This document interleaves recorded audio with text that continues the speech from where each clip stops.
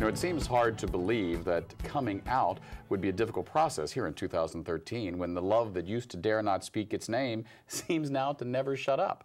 But in the 1960s, it was different.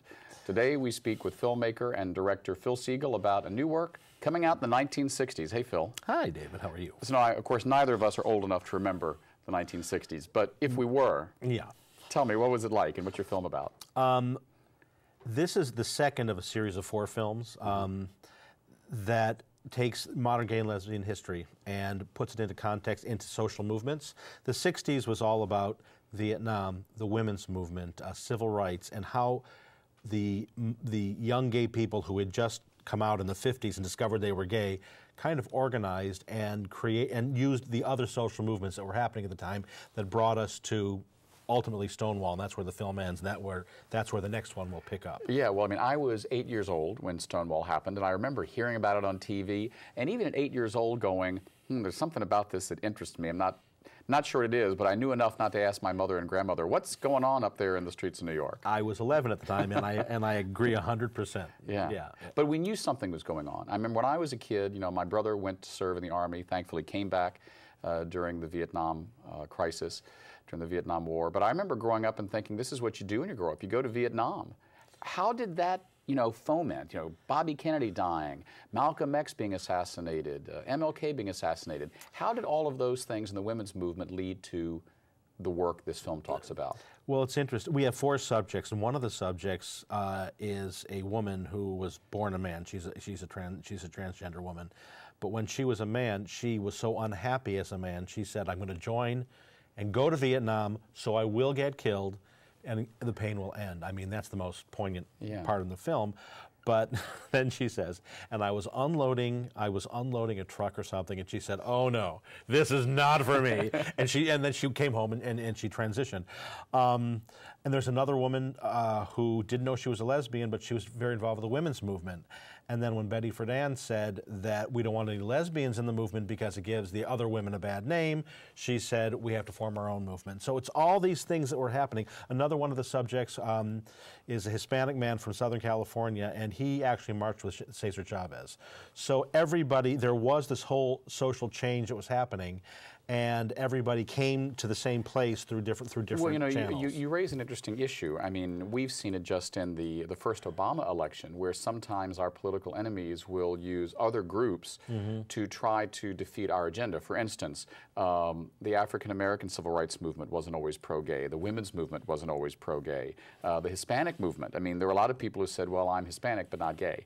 How did all this foment actually come to be something that now all progressive causes seem to be galvanized around? You mean today? Yeah, today. It's just a movement whose time has come, and if we ultimately get the funding for the 5th film, which is what we're hoping to do, it will be about the media images, the post-AIDS media frenzy. Ellen DeGeneres, Elton John. I'm trying to think of what's her name. Yeah, Jodie Foster. Jodie Foster, but the singer, she was the big one.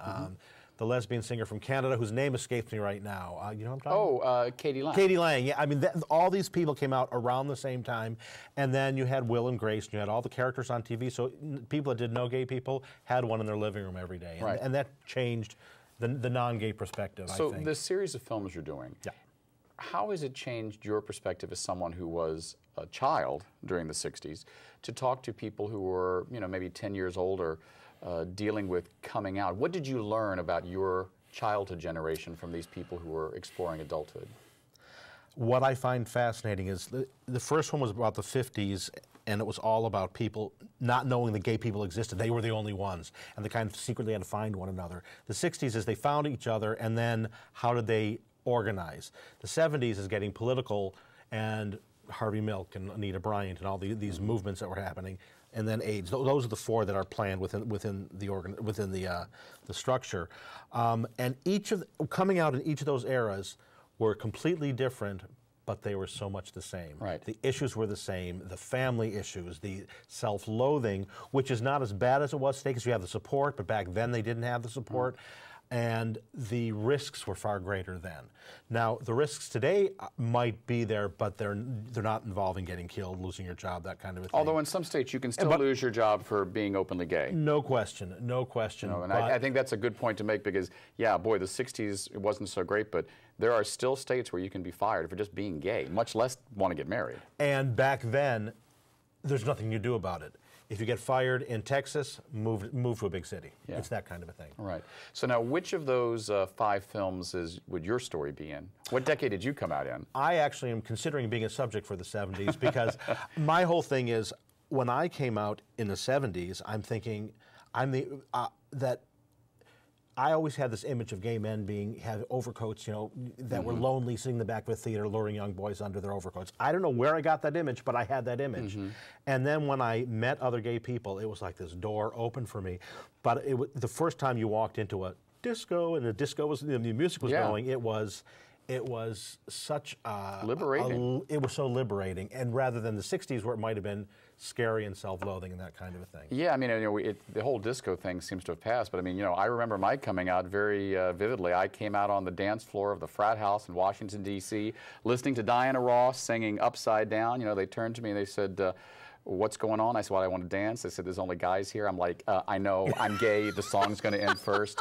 Let's get on with it. So, well, the thing is, part of me. Let me tell you, the inspiration for this came from, I was a co-communications director of the Quality March on Washington, and the young people that were there were so glad to be part of this movement, but I realized they didn't have the context, the longer-term context. So I went to a friend of mine, Ed Pye, who was at the time 92 and came out in the 30s, if he was ever in the closet.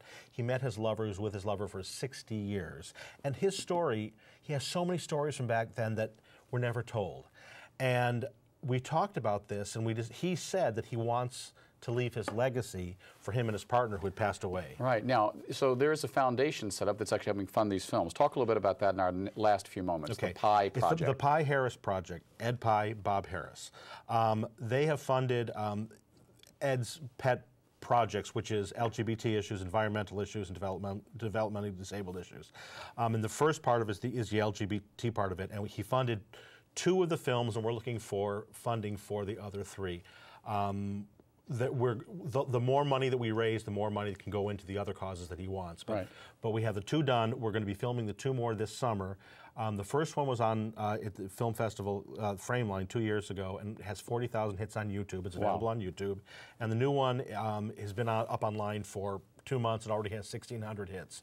So you can see it on YouTube if you Google coming out in the 1960s, Great. coming out in the 50s. So hopefully we'll be here to have you talk about the next few films. Maybe you'll be the star of one of them. From your mouth to God's ears. Thank you so much. We've been speaking to Phil Siegel about his work on coming out in various decades. I'm David Perry. We hope you'll come out every week and watch us on 10%. Thanks for watching.